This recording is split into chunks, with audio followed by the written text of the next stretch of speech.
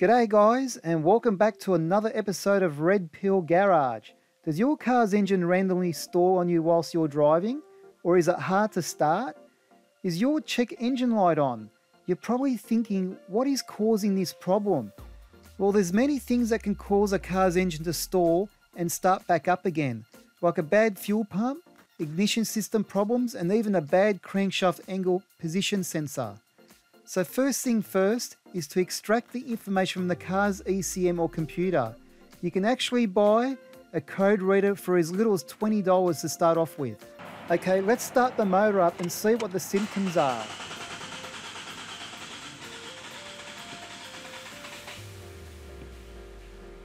Okay, we have a rough idle.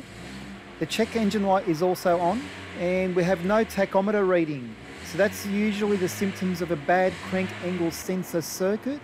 Now that could be a number of things like the ECM itself or the computer, bad wiring, or the actual crank angle sensor itself. Next, what you want to do is plug in the scan tool or the code reader to extract the fault codes from the car's ECM or computer.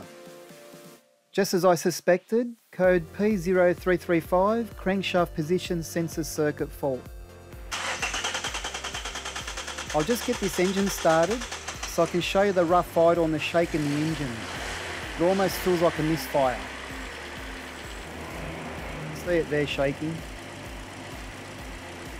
Okay, you only need basic tools to check the crank angle sensor, and you need a device such as a voltmeter to measure voltage and resistance. And don't forget your safety glasses. Okay, you may find you may have to raise your car off the ground with some makes and models, and just make sure you use good quality jack stands with the emergency brake applied and chock up the rear wheels. Okay, this is where the engine and transmission meet. That's the transmission, and that's the engine side. That's the oil filter, and there's our crank angle sensor.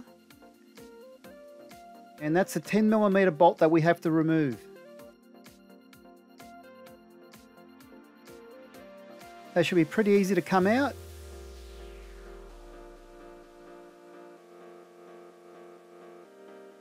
That's it. That's all it looks like.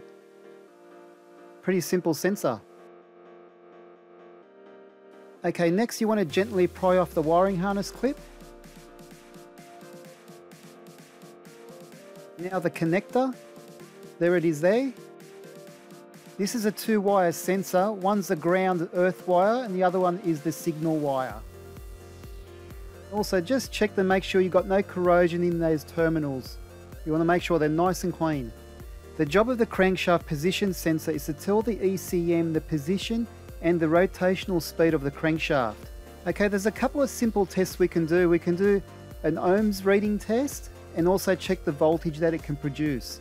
Okay, the new sensor actually shows 890 ohms. What you want to see is 800 to 1000 ohms. If you get a 0 reading, the sensor's open circuit and probably burnt out. And the old one shows 914 ohms, so there's not much of a difference there. So this 2-wire sensor is actually a magnetic type sensor that produces its own voltage and signal, because it has an internal coil generating a magnetic field in combination with the reluctor tooth wheel inside the engine. And by waving the screwdriver over the sensor, I'm actually simulating the reluctor tooth wheel inside the engine, so it's producing its own voltage. At this point, the sensor seems to be working okay, but I've made the decision to replace it anyway due to the age of the vehicle, and they're fairly cheap to buy anyways. Okay, that leaves us with either a faulty ECM or damaged wiring, so now it's a matter of tracing it all back and finding the problem. Okay, when installing the new sensor, just make sure you give the surface a quick wipe down, and you want to lube up that seal, the O-ring seal around the sensor, just with some clean motor oil. And they should just slip straight in.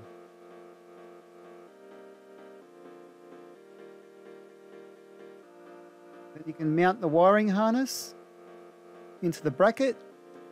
It should just snap into place, like so.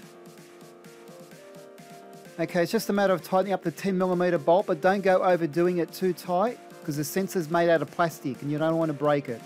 I'm just going to give it a quick scan just to make sure. We know we haven't fixed it because the sensor passed the test, but I just want to see the reaction here, what we get. So we can't clear the code because the fault is still existing. Erase, okay, still there. Now it won't disappear. Okay, so next we're going to have to trace the wiring to the computer. So from the sensor, follow it down the side of the engine. You see it there. It goes up behind the battery, and there's the computer, the ECM. We see some corrosion on the outside of the ECM there, and that's a problem. It shouldn't be like that.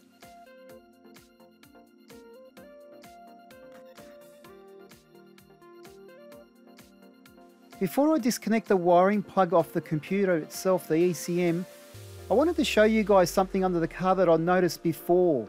I got my suspicions, and we could see a lot of cobwebs and nesting spiders.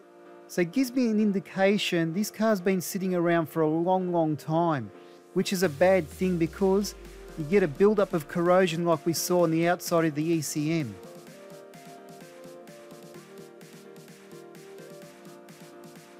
Really big spider web there. Now if a car sits around for too long, Mother Nature starts to take over. And because you don't have the heat produced by the engine, you get no evaporation, so you're constantly getting that build-up of condensation and everything staying moist under the bonnet and not drying out. Check this out, guys. Look at all that corrosion on the computer pins. That's not good at all. And that's our problem. So it's just a matter of cleaning all that up. And on the plug side as well.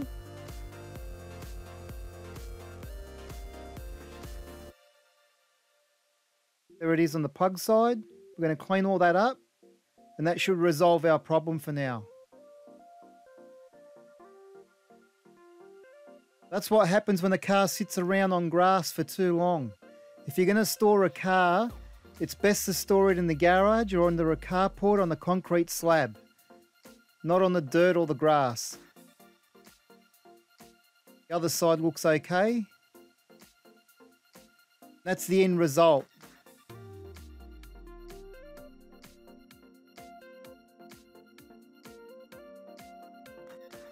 And that's the plug side.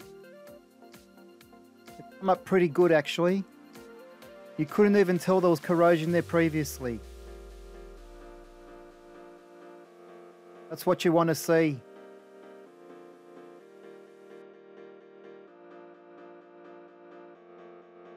Okay, now it's time to refit the electrical plugs back to the ECM and snap the locks into place. And these are the basic tools I use to clean up that corrosion. You can actually use some electrical contact cleaner or mass airflow cleaner. It does the same job anyway. And just make sure you use a plastic brush, not a steel brush. If you're going to use a steel brush, you'd have to disconnect the battery. But your best bet is to use a plastic brush not to cause any damage anywhere in the system. Would you have all of this, guys? Now we have a working tachometer. And no more check engine light on the dash. Now we're getting somewhere. Oh, that motor's nice and smooth now. No more misfire. Oh, that's great. Excellent. Okay, we're going to rescan it again.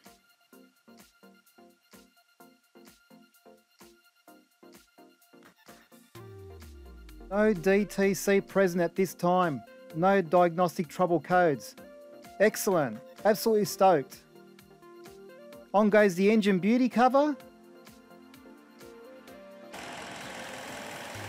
And have a look how smooth that engine's running now. No more shake. Look at that, nice and steady. That's what you want to see.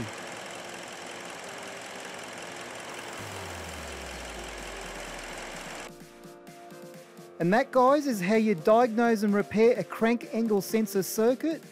And if you guys enjoyed this video, please give me a thumbs up and hit that subscribe button not to miss out on any future videos. And I'll see you on the next episode of Red Pill Garage. Thank you for watching.